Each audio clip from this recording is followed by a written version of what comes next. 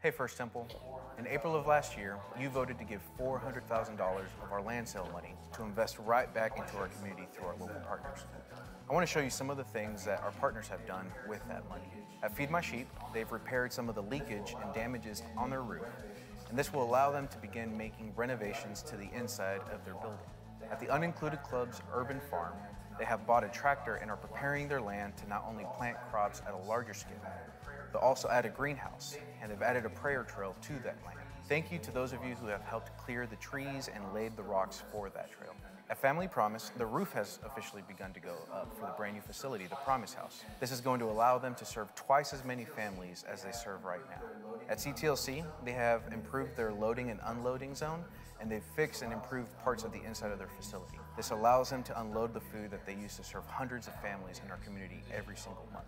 At Helping Hands, in addition to helping their clients with almost $6,000 in utility assistance, they have also made updates to their computer lab, chapel, and purchased an electric pallet jack. Thank you again for your hilarious generosity. If you'd like to be a part of what's going on in the community, all of our local partners are in need of volunteers right now. Please go to firsttemple.org/missions to see how you can get involved today. Well, good morning, First Temple. Good morning, everybody watching online as well. Thank you for joining us today. We wanted to show you that video. We showed it last week on Easter Sunday as well. Wanted to show it one more time just to celebrate some of the things that we have seen God doing with our partners. And thank you for your generosity and participation in what God is doing. I think about the Promise House there with Family Promise, this incredible organization that hosts homeless families. And until now, different churches, including us in the community, have hosted those families in their church building. But this facility is going to allow them to serve a lot more families. And we're still going to serve. We're just going to go to them. And that's going to be a beautiful thing. And we're celebrating with them. So it's the Sunday after Easter. And historically, this Sunday in churches has been one of the lowest attended Sundays ever, right? It really is. You guys are like, why? We're here, so you get gold stars. Way to go. But there's something about it the week after where you're kind of like, okay, now what? Like we had the beautiful instruments and the flowers, and it was this beautiful big thing. What do we do now? How do we respond? What's next? Maybe when you're confronted with this kind of anxiety about what to do next, you've said these words: I'm going for a walk. I'm going to go process and think and just be somewhere else. One of my earliest childhood memories is sitting in my living room as a small kid and watching my aunt, who was, 17 at the time, just having a fight with my grandparents about a boy or a curfew or something. It could be a lot of things. She threw on her, cool leather jacket. She said, I'm going for a walk, and she stormed out of the house. That's what we do. We've got questions and frustrations, and we kind of don't know what do we do with ourselves right now. I don't know. I'm just going to go for a walk. Maybe we have emotional crashes or disappointments, feel stuck in our routine. Last week we just celebrated that Christ is risen. It was a big day, and maybe the rest of the week has not felt so great. What do we do? Today I hope that we discover Jesus is the answer for our eternal longings, is the answer that Scripture that we have been given points to. And the only way that we can respond to this Jesus, the one who opened his eyes to us, is to open our eyes to him, to see that he is with us and around us, to point to him, the very way that we live. We're going to meet two characters today in the book of Luke, and they're dealing with some of this post-Easter, what do we do? They have heard maybe that something is happening at the tomb, but they still don't really know. But certainly they've seen their Lord be killed. And so we meet Cleopas and this unnamed companion. Perhaps it's its wife. Perhaps it's Luke himself who wrote the book. We don't know.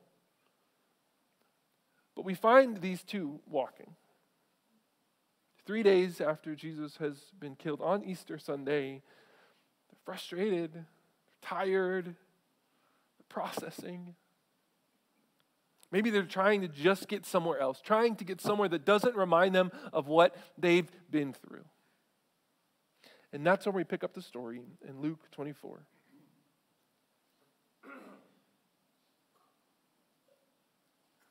This is Luke 24, starting in verse 13.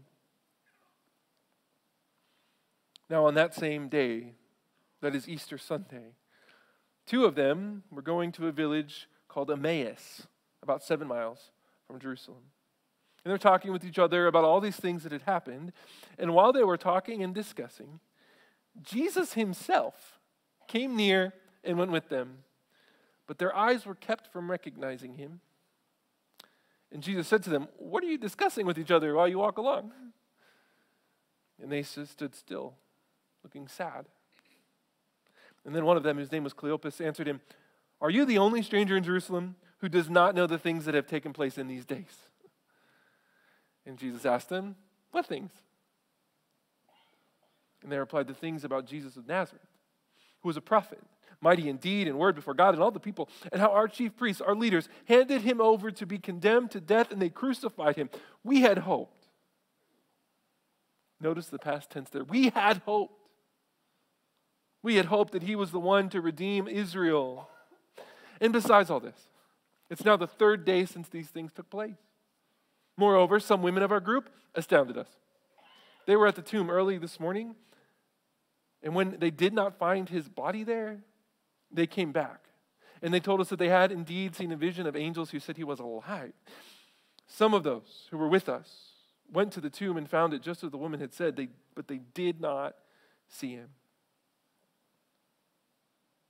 So here you meet these 2 characters, followers of Jesus, clearly, but they're not the named disciples, right? They're not the A-list disciples that we all know. These are some side characters. So interesting. Jesus first appears to women, and now he's appearing to these kind of C-list people. Because that's what he does. What he's done is for all people. He sees these people, walks up next to them. They don't see him, at least not who he really is. They're grieving. Sad. Haven't you heard? All they can think about is their grief because it says we had hoped. And we left everything to follow this guy. We thought he would be the one that would redeem Israel, would kick Rome out, would make us a power again. We would be in charge, and, well, he was killed. The text says their eyes were made closed. I think they're closed because their hope is closed. They're trapped in their own disbelief. How could this person be Jesus? I mean, people don't come back to life. And Jesus plays along.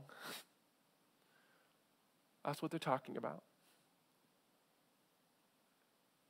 Perhaps you've been in a situation where there's something on your mind and it encompasses everything. Maybe it's a good thing. It's all you can think about. Maybe it's a bad thing. It's all you can think about. You're distracted, lost in a cloud. I think that's how these 2 are as they walk.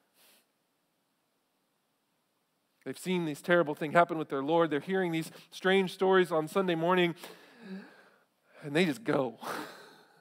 We need to go for a walk. C.S. Lewis, the great writer and thinker, he wrote extensively after his wife died. And he wrote about how shortly after she died, he tried to avoid anything or any place that might remind him of her. So he would never go somewhere where they had been together. He found a new grocery store, a new everything, to try to avoid the grief. And you know what? It didn't work. He said, I found out that grief is like the sky above. It's over everything. I think that's what's going on with these 2. I think maybe if we just get out of town, maybe if we kind of run away, we won't have to deal with the challenges, the fear, the disappointment, and the challenge. Maybe over there it will be different. How often we do the same thing. When things are hard or scary or challenging or difficult, let's just go somewhere else. These two are looking for answers in all the wrong places. And because their eyes are focused out there, they miss what is right in front of them. See, all of us have an Emmaus where we look to for answers that is the wrong place. One writer says it like this: maybe it's the mall, where the noise of shopping and the rush of people keep you from thinking about life. Maybe it's the bar, where booze and beer nuts help numb you to the more bitter truths that swirl outside the windows of that dark and smoky room. Maybe it's the matinee of the movies, where you take in what Hollywood proudly touts as escapist fare. Maybe it's that TV remote control that takes you away from all of it as you mindlessly channel surf every single evening. I would add, maybe it's the little screens that you carry in your pocket that you can escape to at any point. We try to escape our troubles. That's when we head to Emmaus. Think maybe we can escape grief, challenge. They do this, but as Christians, we are called, instead of looking out everywhere else, we are to look for the one who is always with us. And that's what we see here, that Jesus is the answer. Look at how Jesus responds to these two walking. This is Luke 24, verse 25. And Jesus said to them, "How foolish you are, and how slow of heart to believe all that the prophets have declared. Was it not necessary that the Messiah, the Redeemer, the one who would rescue you, should suffer these things and then enter into his glory?" And then, beginning with Moses and all the prophets, Jesus interpreted to them the things about himself in all the scriptures. As people are walking and they feel like they have no hope, and Jesus said, I think you missed it. Don't you see that from Moses at the beginning to the prophets at the end of the Old Testament, all of this is pointing to what you just saw?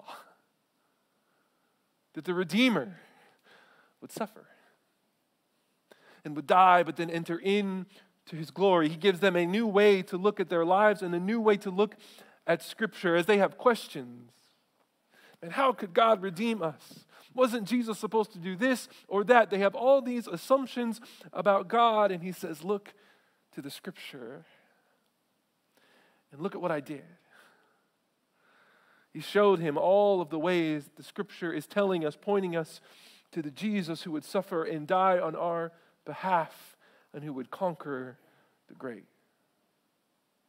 They have questions, but Jesus is the answer to the questions of our mind.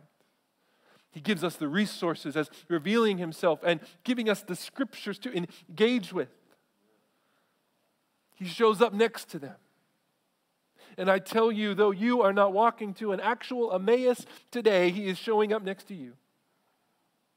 And he is still speaking and revealing. He is still giving us the Scriptures that he speaks through his presence and power by the Holy Spirit. He is among us.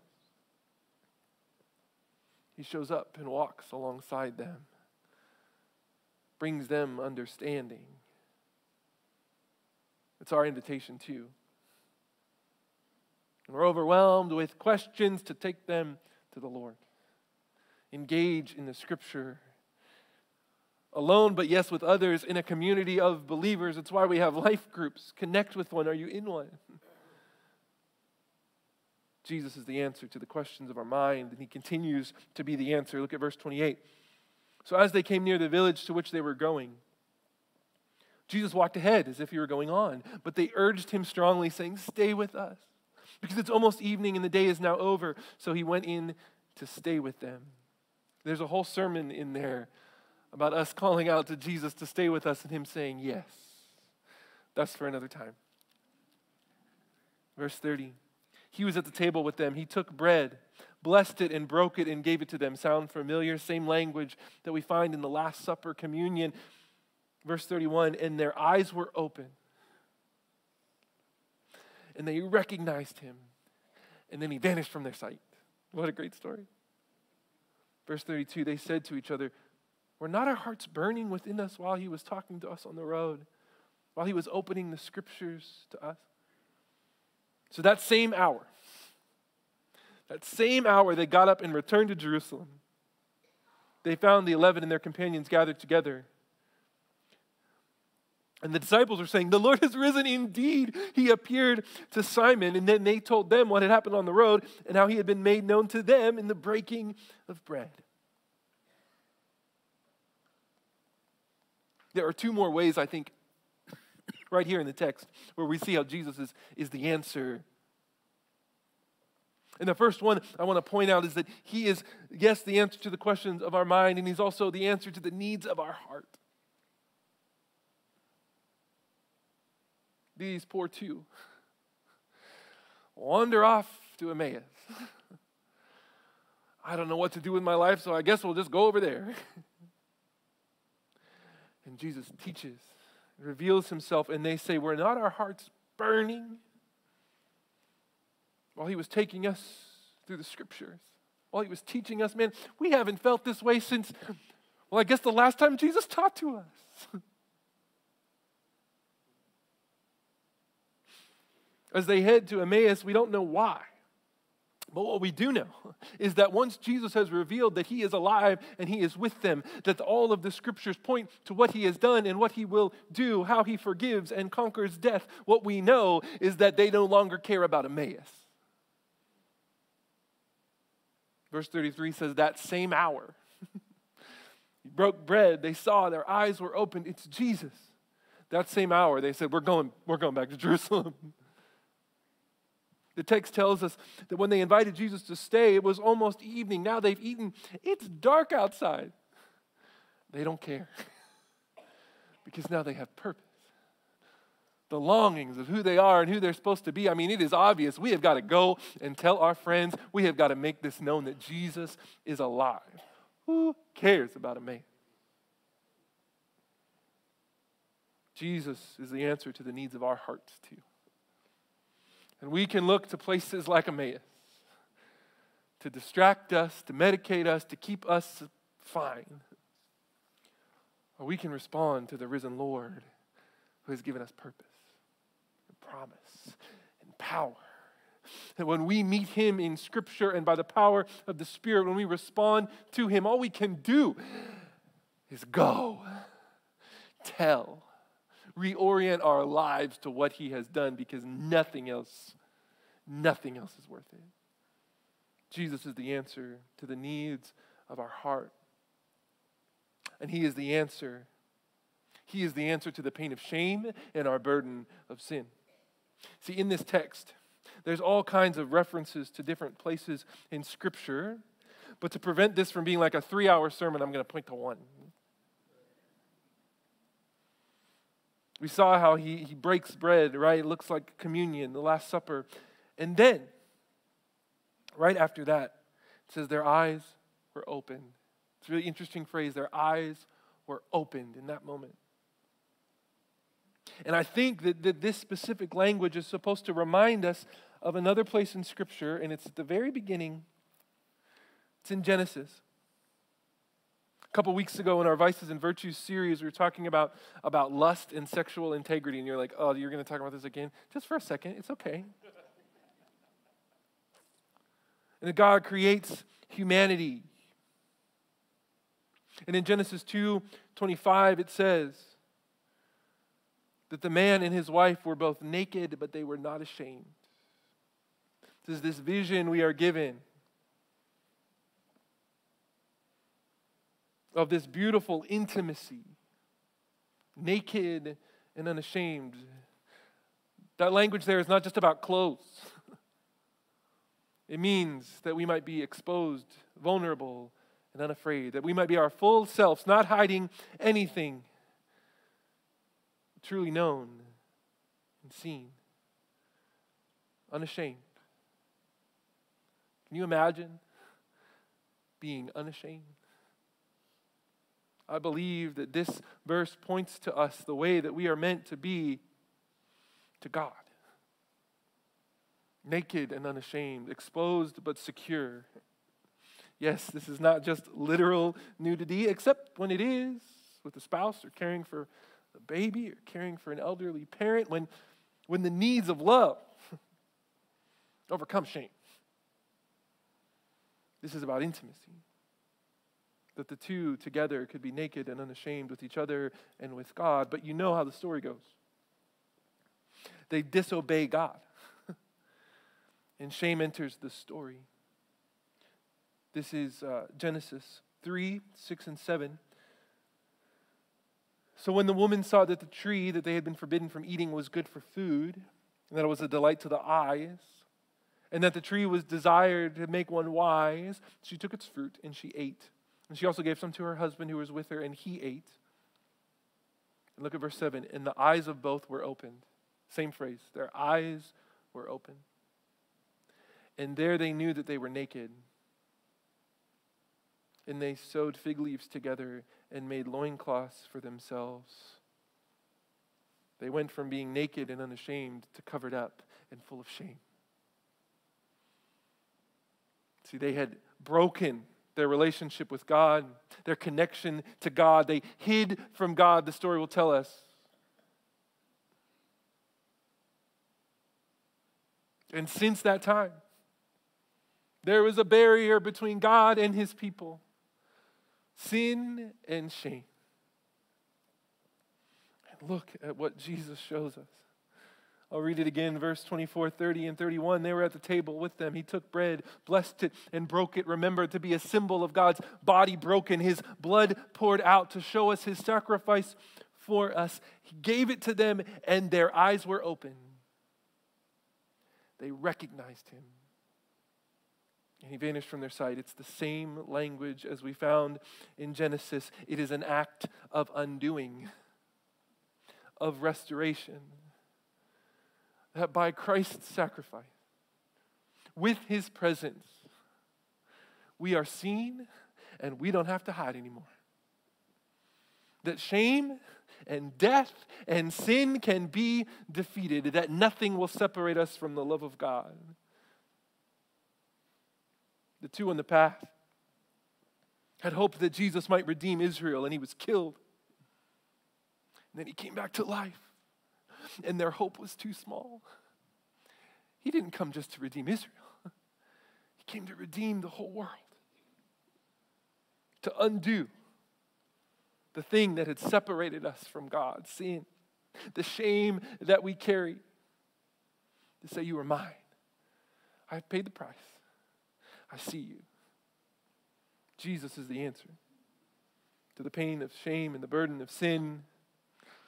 And they experience his presence in Scripture, in teaching, in worshiping together with the bread and the cup. Their eyes are open to the good news that is the news before him. The good news that broke through all the bad news. The good news that got them to turn around and walk back in the middle of the night. One writer says it like this: I believe that although the two disciples did not recognize Jesus on that road, Jesus recognized them. He saw them as if they were the only two people in the world. And I believe that the reason why this story is still the most extraordinary thing and continues to be is because he sees us too. Just like that. That not even in the darkness of death are we lost to him or lost to each other. I believe, whether we recognize him or not, believe in him or not, even know his name, that he is walking there right beside us, inviting us to respond, showing us through Scripture, through worship, a new hope, a new vision of a light that not even the dark can overcome. This little passage, I think, is this great summary of the Christian faith. Our human hopes fail. We turn to try to find help somewhere, anywhere, and then we realize that all of Scripture that we have been given is pointing to the Jesus who already helps, who is already with us, who is present, who sees us and wants to be seen too, through his Scripture, through the power of his Holy Spirit, as we gather together as a church, as we worship. I realize that in this story, this terrible grief that they're carrying of watching their Lord be killed, in just 3 days they discover that he's alive. And the challenges and the pains that we may be facing right now don't always get redeemed that quickly. They may not even get redeemed in our lifetimes to see, but the story of the resurrection is that things get redeemed. They can be made whole.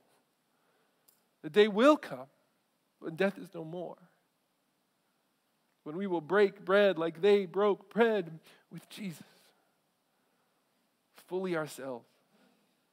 Fully present, fully seen, fully known. Paul says it like this to the church in Philippi: I am confident in this. The one who began a good work in you will bring it to completion by the day of Jesus Christ. C.S. Lewis, in his grief, tried to run, hide from his challenges, his frustration. And he found that didn't help, that the grief was like the sky. Another writer responded to Lewis and said, yes, grief is like the sky, but this story shows us that while grief may feel like it's over everything now, so apparently is hope over everything. No matter where you are or what you're dealing with. Open your eyes, because God is at work. God is right next to you even now. Have you opened your eyes? Have you looked to Him in His Word, in community, in worship, in prayer? Have you turned to Him? Give up Emmaus. Embrace the Emmanuel, God with us.